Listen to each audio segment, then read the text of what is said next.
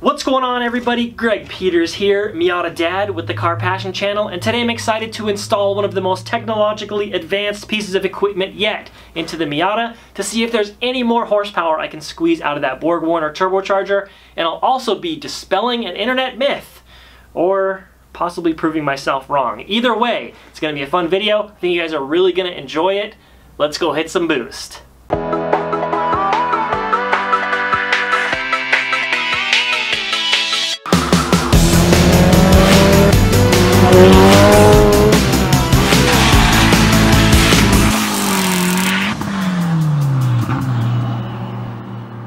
Today I'll be installing a turbo speed gauge into the Miata. Yeah, it sounds like something out of Back to the Future, but it's actually a real thing, and it's going to help me accomplish a couple tasks today. Number one, and most importantly, it's going to show me how efficiently that BorgWarner EFR 6258 is operating while producing 420 wheel horsepower at 21 pounds of boost. You know, am I really efficiently using that turbo, or am I pushing it past its limits? And the other thing that I can check is I'll be proving or disproving an internet myth that I kind of sparked a little discussion on when I posted a video over my other channel where I disconnected an intercooler pipe to see how much power and how fast the Miata was naturally aspirated. And now, I didn't start this debate. This argument has existed on the internet for years, and there are people that are both credible and knowledgeable on both sides of the argument, and they both think they're 100% right. But today we're going to find out, can you overspin your turbo if you disconnect the intercooler pipe? Now, I think you don't overspin the turbo,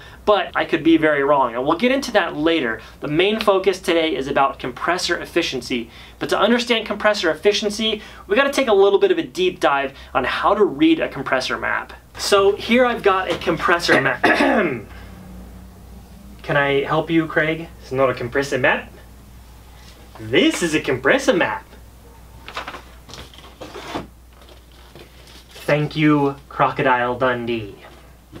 So here I've got a compressor map. And what this does is shows the flow capabilities and the efficiency for a given compressor. Being able to read a compressor map is very important when it comes to choosing the right size turbocharger for your engine, but it doesn't tell the whole story. The compressor map only looks at the efficiency of the compressor. It doesn't take into account the size of the turbine or the AR or anything on that side of the turbo. For example, if you had two turbochargers that had the same compressor wheel but different turbines, those turbos would use the same compressor map, but they would act differently. So that's just something to think about as well. But today we're going to be focusing on just compressors because compressor efficiency is what we're going to be measuring. Now, what this map does show you is the maximum airflow or maximum horsepower that a compressor wheel can flow. And in most cases, the compressor wheel is the limiting factor on how much horsepower a turbo can produce. Now, this is actually the map for the turbo that's on my car, so I can do an approximate plot of my car on this map, and then we can install that gauge and go out and do some real-world testing. There is some confusion on how a turbo is limited to a certain amount of horsepower. Say a compressor is limited to 250 horsepower. It doesn't matter if you install that turbo on a 100 horsepower Miata engine or on a 200 horsepower Honda engine. The maximum that thing is going to make is 250 horsepower. And that's where reading the compressor map really comes in, because you plot out the different boost levels and power all together and combine that and see what the perfect size turbo is for your engine. So let's first look at the x-axis on the compressor map. You'll see it's labeled in compressor flow or pounds per minute. Horsepower is all about airflow, not pressure or PSI. Let's go back to that example earlier of installing a 250 horsepower turbocharger. On the 100 horsepower Miata engine, it's probably going to take 16 PSI of boost pressure to make 250 horsepower. On the 200 horsepower Honda engine, it's probably only going to take 6 PSI to make that power. They're both going to be making 250 horsepower at the end of the day. However, the airflow going through that turbocharger is the same in both cases. So that's why when people ask, well, how much PSI will it take to make this much power? It's not really a relevant question. It's how much airflow will it take to make that power. 1 pound of airflow will make approximately 10 horsepower at the crank. So just by looking at this map for my turbocharger, I can see the highest point right here is 44 pounds. That's the maximum amount of air that the Borg-Warner 6258 can flow. So 44 pounds of air equals 440 brake horsepower or crank horsepower, which translates to approximately 374 horsepower at the wheels. But hold on a second. The Miata made 420 wheel horsepower. How is that possible? It seems like it should be out of the limit of this turbocharger. Picture this scenario. Two identical cars running 10 pounds of boost on the same turbo. One of them is on 91 octane, one of them is on E85. The car that's on E85 is going to be able to get tuned with more ignition advance, and it will be able to make more power at the same boost level. So that 10 horsepower per pound of airflow is not really a direct calculation all the time. It's really just an estimate, which is why I'm so interested to go out and get some real world testing to see how maxed out that turbocharger really is on my car. Now let's take a look at the y-axis on the graph, which is labeled pressure ratio. This is a simple formula of the air pressure coming into the turbo versus the air pressure coming out of the turbo, the compressor specifically. Let's look at a simple single turbo setup. The air that we all live in and breathe at sea level is about 14.5 psi. So that's the pressure of the air coming into the turbo. Now let's say you're driving along and you get on the throttle and your boost pressure on the gauge comes up to 14.5 psi. The air that's coming into the turbo has now been boosted by 14.5 psi, meaning the total is 29 psi that's coming out of that compressor, double what it was coming in. That's a pressure ratio of 2. Now the reason I say a simple single turbo setup is because pressure ratio really comes into effect when you're talking about twin turbo and compound boost setups, where you have a supercharger feeding a turbocharger or a small turbocharger feeding a larger turbocharger. So let's say you have two turbos in sequence running a pressure ratio of 2. You now have this atmospheric air that's 14.5 psi coming into the first turbo. It's coming out, pressure ratio of 2 means 14.5 psi of boost, or 29 total psi. And then into the next turbocharger with a pressure ratio of 2, now that's 58 total psi minus the atmospheric pressure of 14.5, which is 43.5 pounds of boost. And the reason people use those compound turbo setups like that is because imagine trying to take one small turbo and getting it to produce 43.5 pounds of boost. It's going to have a lot harder time than that bigger turbo taking air that's already pressurized and then ramping it up more. A little bit of a tangent for this video, but I just want you to understand why they use pressure ratio and not, PSI or pounds of boost on this axis. Because the compressor only cares about the ratio of the pressures on one side versus the other. Now let's check out this giant blob that's been plotted on this graph. At any given moment in time, at any boost pressure, when your engine is creating any level of horsepower, it exists as a dot somewhere on this map. If your engine is making 300 horsepower at the crank, that means it's flowing approximately 30 pounds per minute. Now let's say it's doing this at 14.5 psi, as discussed before, a pressure ratio of 2. You take the 2, you come across here, you take the 30 pounds per minute, you come across here, and you can see you land at a certain point in this plot. So obviously your engine could be operating at multiple different places on this map, and that's important because the first thing I want to talk about here are these ovals. These ovals are known as efficiency islands, and you can see each oval has a number attached to it, 0.76.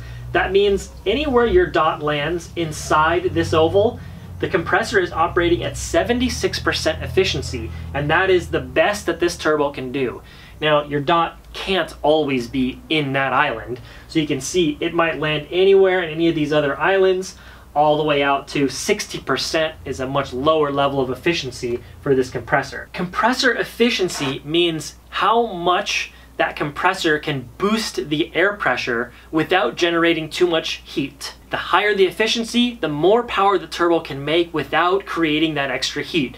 Now, I'm not gonna lie to you, I don't know the math that goes into calculating that 76% number. But if you guys want to go even deeper on compressor maps, and I'm going to go in this video, I have a link down below to a technical PDF released by Garrett. They go into a lot of the math, so if you want to geek out like I do, check out that link in the description after you watch this video. Now, any given turbocharger is going to produce more and more power going farther and farther right on this map until you hit the rightmost edge, and that is known as the choke line. Beyond that, you can spin the turbo faster and faster, and pretty much all it's going to do is generate more heat.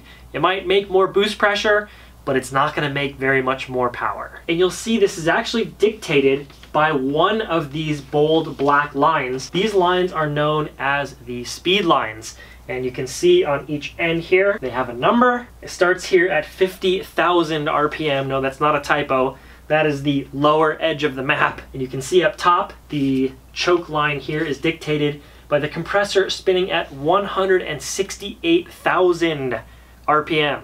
Now, if my calculations are correct, yeah, that's a tip speed. The tip speed is how fast the tips of the compressor blades are spinning. At peak, the EFR tip speed is over 1,200 miles per hour, nearly double the speed of sound, or 1,900 kilometers per hour. Now you could imagine a blade cutting through the air at 1,200 miles per hour. It's gonna have some crazy aerodynamic effects going on there, and that's where the compressor efficiency stuff gets real crazy. There's all kinds of physics and math that go into this chart, and beyond that, you might turn your turbo from 20 to 22 pounds of boost, and it doesn't make it might make 5 more horsepower or something, and that's how you know you're beyond the limit of that compressor. If my calculations are correct, when this baby hits 88 miles an hour, you're gonna see some serious surge line is the next thing we're gonna talk about. Now, I'm not referring to the little flutter sounds that your car makes when you delete your blow-off valve. I'm talking about the worst kind of surge. The kind of surge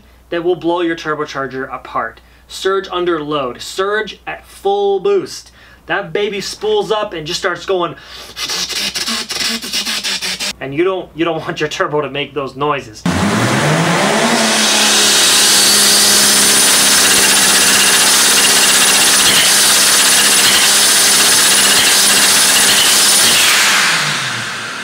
Now, for a given scenario, if your dot ends up here somewhere, you are getting surge. Let's look at an example. If you have a pressure ratio of 3, but the engine is only producing 150 horsepower, that puts you above the surge line. So now all this pressure that's in your intercooler piping says, frick this, we're out of here, and tries to ram its way back through the compressor. That's where you get those really bad noises.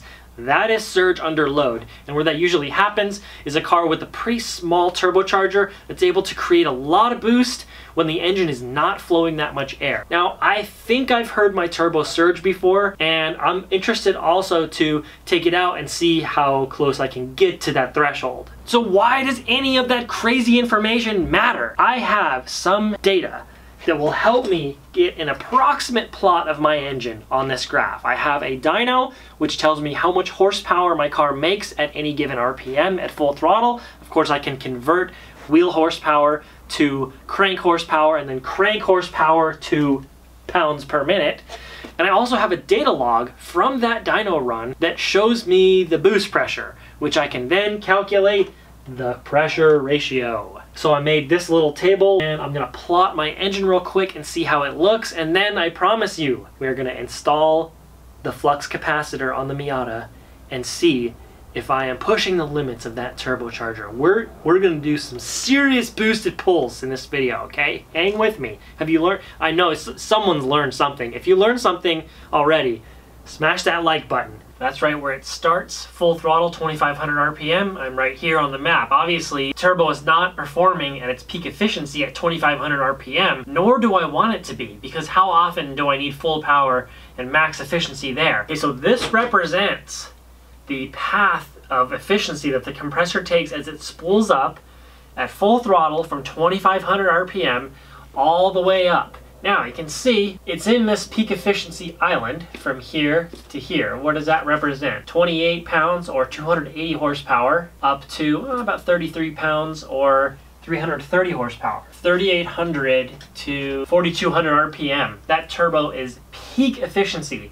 Now, obviously, that's a pretty narrow window, but it's still in the very good efficiency islands, you know, in this whole range right here, which is it is the mid-range. It's 3,500 to 5,000 RPM. That's where the meat of the power band is. But what's awfully suspicious is this right here represents 420 wheel horsepower at 21 PSI. And if I just map my turbo going on these estimates, I'm way outside of the compressor efficiency map. Now, like I said earlier in the video, this estimate right here is going to be affected by the fuel type and the tuning and several other factors. So the main thing I want to find out by installing this turbo speed gauge is, am I spinning the compressor faster than 168,000 RPM? That's this line right here. So if I were to take my car out and do a full throttle run all the way to redline, full boost, and this gauge reads 157,000 RPM, that means I can spin my turbocharger another 10,000 RPM faster,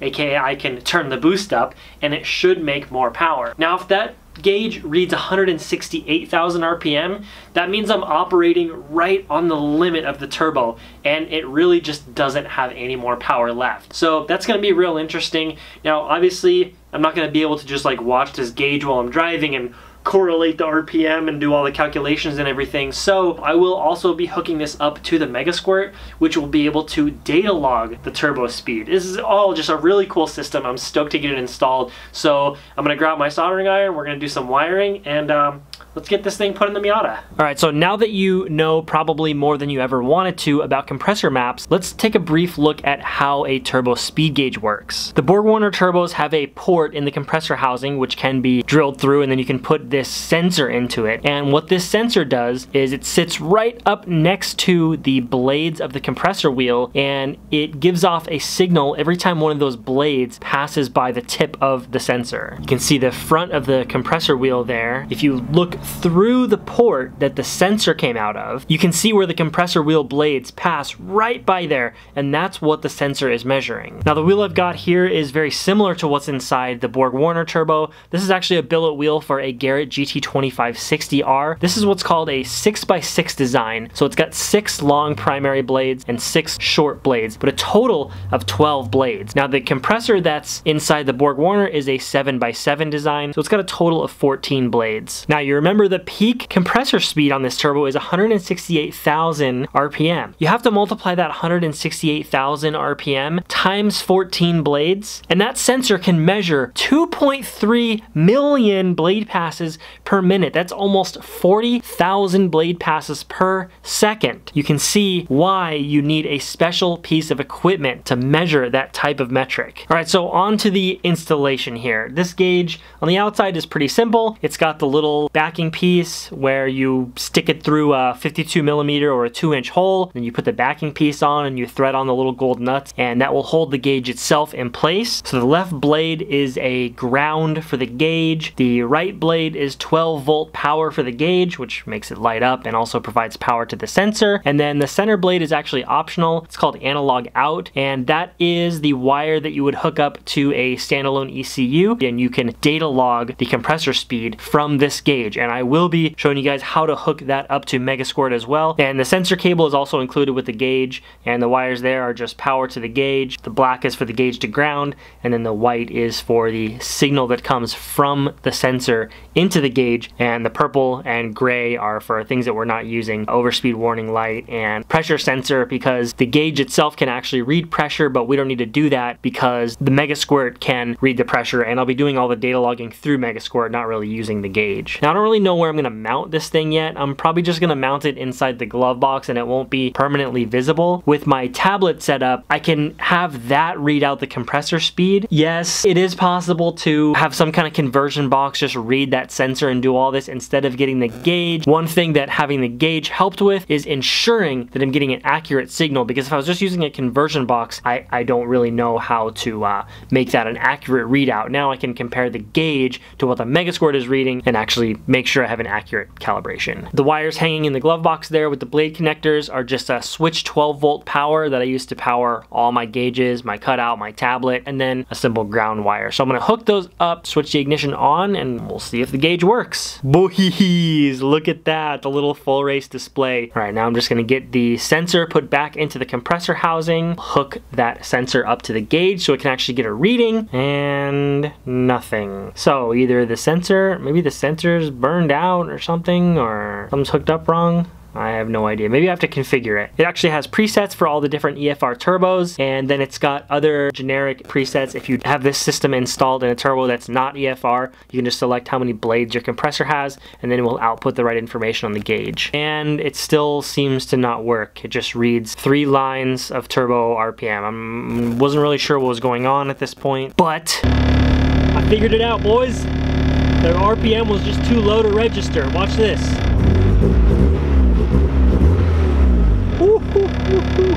That was 24,000 RPM. Oh my god, that is freaking sick.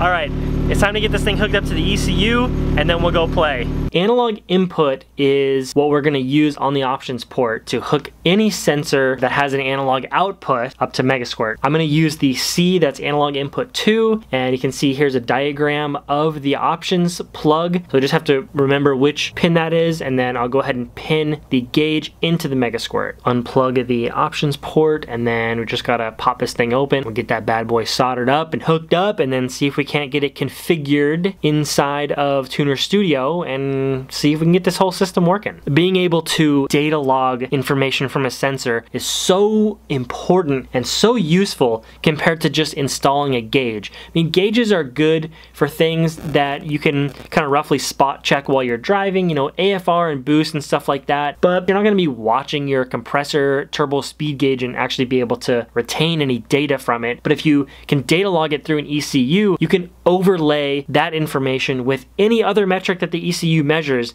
and you can just learn a lot more from it. If you go to advanced engine and just go to generic sensor inputs, you can set up any additional sensors that you've plugged into the Megasquirt. You can see you've got slots for a ton of different sensors. So the source is going to be analog in 2, and you can name it. This is how it's going to appear in the data logs. I just know that the signal from this sensor is linear, and that's another reason I wanted to have the gauge as well, so I can compare gauge readings to Tuner Studio and make sure that I'm actually getting accurate numbers, because I could configure this thing to give me inaccurate numbers, and then it's sort of pointless to have it in there. So this here is where you calibrate the sensor, and you have to input your own values, and I couldn't find anything on the internet as far as what values this sensor needed, because the signal that the sensor puts out is in hertz, and then the gauge converts that into a voltage for the ECU to read. Looked everywhere, could not find it, could not figure out an accurate way to do it, so what I ended up doing was just driving around and punching values in here, and I just did that until Tuner Studio read the same numbers as the gauge.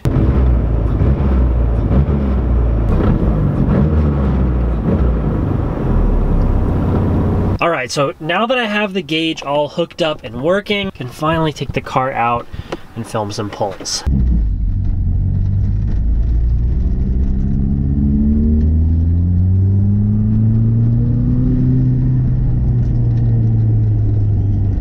It's crazy.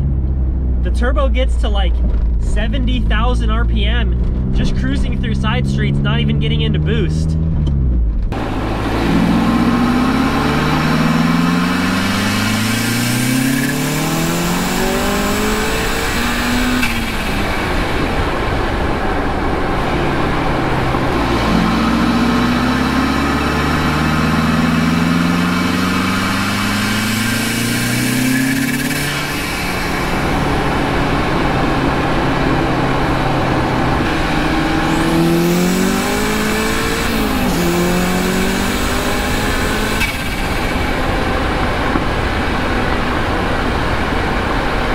Just doing a quick comparison between my pull on the dyno versus a high gear pull out on the road.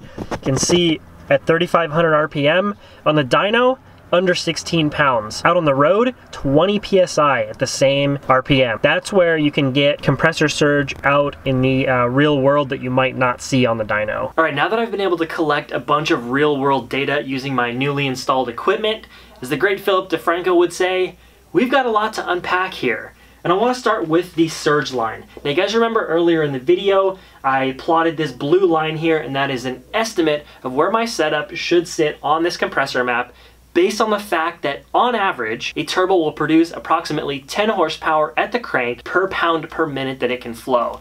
Now from my testing, I've actually discovered that on my specific setup, that number is closer to just over 11 horsepower at the crank per pound. And I'll get to how I calculated that in just a second, but for now, what that's gonna let me do is get a more accurate plot on this compressor map of where my engine sits. Okay, so you can see now a little bit closer to the surge line, but still not even close to it, so I'm not really worried, right? Maybe. Let me bring up one more point. As you can see on the screen right now, I did a spool test in 3rd, 4th, and 5th gear. The 3 different colors you can see are how the turbo spools based on how much load there is. What if I took the maximum boost the engine could generate under the highest load at 3,500 RPM compared to what it could make on the dyno? Now on the dyno, it's just over 15 pounds of boost. But out on the street, I was able to make over 20 PSI. So you can see the difference here is pretty big when the load is much higher, but we're still plenty safe from that surge line. So one small detail that I forgot to mention here is in order to get the most accurate plot on the compressor map, you should be reading the pressure at the turbo, not at the engine. The ECU reads the pressure at the engine or at the intake manifold because that's what matters for tuning. But when you're talking about the compressor efficiency, it doesn't care how much pressure is going into the engine, only how much pressure is in the turbocharger itself. And the reason there's a difference is because all intercoolers have what's called a pressure drop. And it's usually only 1 to 2 PSI, but the turbo could be generating 23 PSI, but only 21 PSI is making it into the engine. When it comes to compressor efficiency, all you care about is the pressure that's coming out of that compressor. So that is gonna shift the plot around a little bit. It's not gonna make that much of a difference unless you have a huge pressure drop, but I just wanted to mention it. And there is a way to measure your pressure drop to see if you need to change your intercooler, and that is running a map sensor or a pressure sensor before the intercooler, and then the ECU has already got one measuring the pressure after the intercooler, and then you can see, oh, the turbo is generating 24 PSI, but only 20 PSI is making it into the engine. That means you have a 4 PSI pressure drop, and that is too high. Your pressure drop should only be 1 to 2 at the most. Now, I really wish I had dual map sensors so I could share that information with you guys during this test as well, but I don't. Well, I didn't, but now I do, or I will, so maybe possible future testing, future video. Anyways, let's get back to the show. However, the engine is just not as efficient at that lower RPM, so even if you make crazy amounts of boost, there's just not that much more power to be had. And if you scour the internet looking for dyno graphs of turbo or even supercharged Miatas, you're gonna have trouble finding anything that can put down what my car can below 4,000. And that's not a brag, it's more of like, I'm trying to spread the knowledge. My car makes 250 foot-pounds of torque at the wheels at 3,400 RPM and 300 foot-pounds of torque at 3,700 RPM. You may be able to match or maybe beat that by a little bit with a much smaller turbo, but you are not going to be generating 400 wheel horsepower with that turbo. Because as you can see with the dyno that's on screen, my car makes 300 foot-pounds at 3,700, but it's able to carry above 300 foot-pounds all the way to 7,100, which is what makes the power band on that car so usable.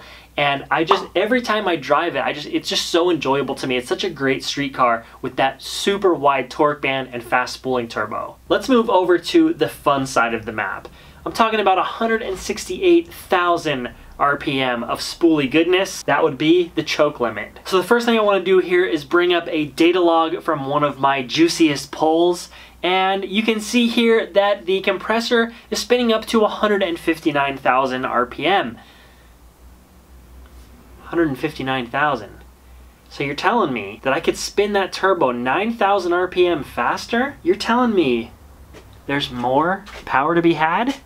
Not exactly. Let me go ahead and overlay the boost data here, and as you can see, I was only making 19.5 pounds of boost, and that was the most I was able to get out of it, despite even turning up the electronic boost control to 100% duty cycle. Now there's a few different reasons this could have been happening. Number one, the sensor might be reading a little bit low, and the compressor is just not able to spin any faster because of that aerodynamic disturbance that it hits once it reaches its peak speed. Number two, the volumetric efficiency of the engine at that very high RPM is falling very fast, and there might just not be enough energy in the exhaust to spin the turbo fast enough to generate any more airflow. And the third possibility is the wastegate spring might be getting overwhelmed by the exhaust gases. Now in my car right now I have a 10 psi wastegate spring, and the general rule of thumb is you can run about double the boost pressure of your wastegate spring and expect pretty accurate boost control. But it's called rule of thumb for a reason, in that it's not always the case. And it's possible that the 10-pound spring just can't hold the wastegate closed in that high RPM, so it's not able to hold the boost. So I did what any normal person would do. I busted out my collection of TurboSmart wastegate springs. If this thing doesn't want to make boost, then by golly, I'm gonna force it to make boost. So you just have to open up the IWG75, and right here I've got a collection of extra springs, all color-coded for different pressures, and these can be stacked up to 3 springs. I'm gonna use my TurboSmart chart here, put the right amount of springs in here, and I'm gonna bump that base pressure from 10 psi up to 17 psi. Thread this thing back together, bolt it onto the car with a couple 10 millimeters, and gaining horsepower is just that easy.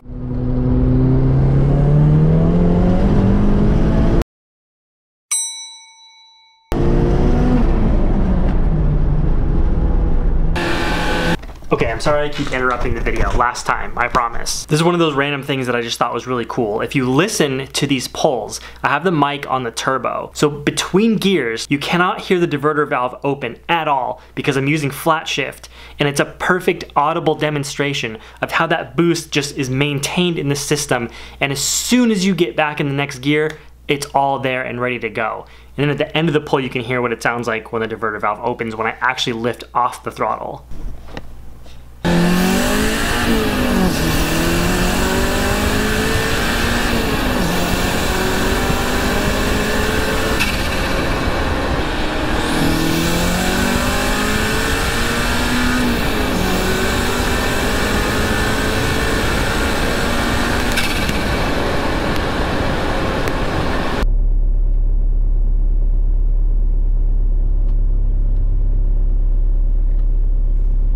Now I have the information I'm looking for. So if I bring up a data log of an even juicier pull, we can see right over here at 6,700 RPM, where the engine does generate its peak horsepower, we're making just over 21 psi, and the compressor speed shows right about 170,000. Now that's a slight discrepancy from what the gauge reads at its peak. You can see 168,000 RPM is the physical limit of what that thing can spin. So what I've done here is scientifically proven that the turbo is maxed out. And that's also how I figured out on my specific setup how much horsepower it generates per pound per minute flowed. At the compressor's limit, it is flowing 44 pounds per minute. The car made 420 wheel horsepower on the dyno, so it makes roughly 9.5 horsepower at the wheels per pound per minute flowed. Hey Craig, man, why don't you man up? My boy's on the same turbo running 25 psi, you only running 21. What's going on? All that really tells me about your boy's setup is he has a more restrictive system than I do, and that turbo has to push at 25 psi to flow the same amount of air. Because I can guarantee that car at 25 psi does not make any more horsepower. In fact, it probably makes less because that turbo is generating more heat at a higher boost level. Because if you have a more restrictive intake manifold, throttle body, ports in the head, exhaust manifold, the turbo has to push harder to get the same amount of air to flow through those parts. And that really makes the question, how much PSI can my engine handle, kind of irrelevant. PSI is just a measure of restriction. It's airflow that equates to horsepower. All right, on to the next. Yes, Craig? Didn't you just roast your own license plate? They ask you how you are, and you just have to say that you're fine when you're not really fine, but you just can't. Aren't you wearing the same shirt as yesterday? Go make your own videos. Okay. If you can only run 21 psi, why were you at 24 psi in that data log?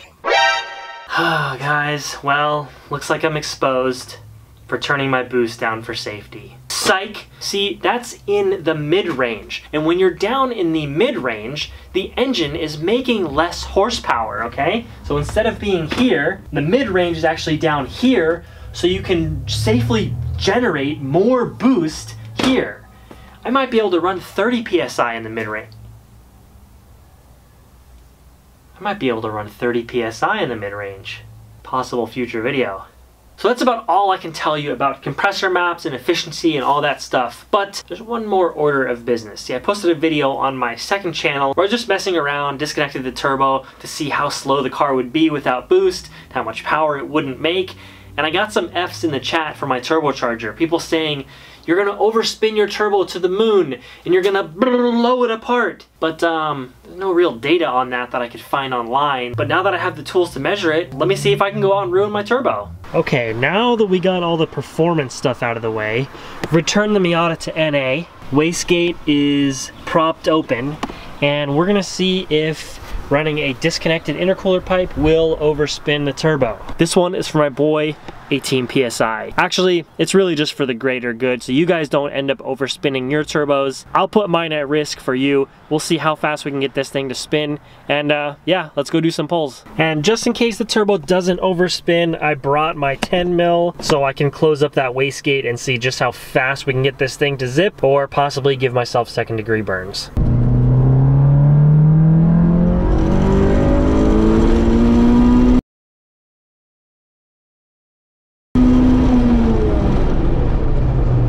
That was a run to 7,600 RPM about, and the turbo did reach just over 100,000 RPM, which is well within the safe range. But now I'm really curious what's gonna happen if I close the wastegate. So I'm gonna get that thing closed and see how much faster it spins. Okay, and I just did those pulls. I cannot believe how hot that is. Only burned myself once. Let's take this thing out and see how fast it spins. Science.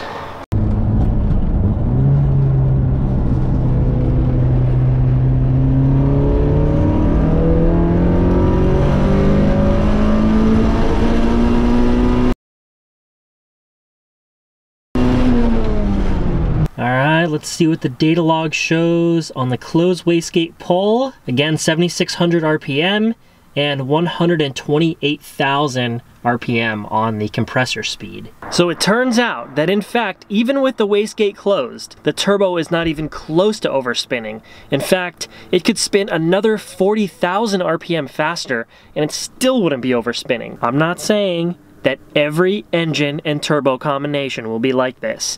Maybe it's possible to overspin your turbo. But if your concern is, I want to leave the turbo disconnected to break in the engine, to drive the car to the tuners, particularly if you're not going to the rev limiter at full throttle, you're definitely not going to overspin the turbo, so I would not worry about it. Alright guys, I had a ton of fun making this video. If you enjoyed it, if you learned something, don't forget to smash that like button, subscribe if you are new, and if you like this longer, more technical video, let me know down in the comments below and I'll try to do more of them. But until next time, peace out, keep on boosting.